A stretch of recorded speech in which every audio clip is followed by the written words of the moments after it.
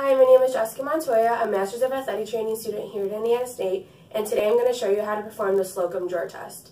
The first we're going to test for is the anterior lateral rotary instability.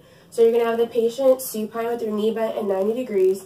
You're going to have them internally rotate 25 degrees, and then you're going to have them relax, especially their hamstrings, and pull anteriorly.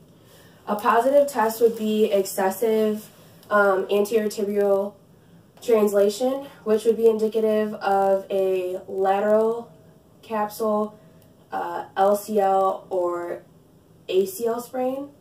The second one is testing for anterior medial rotary instability.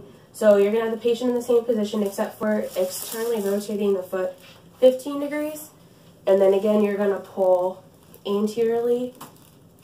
A positive sign would be excessive anterior tibial translation, which would be indicative of a anterior medial capsule, a MCL or ACL sprain.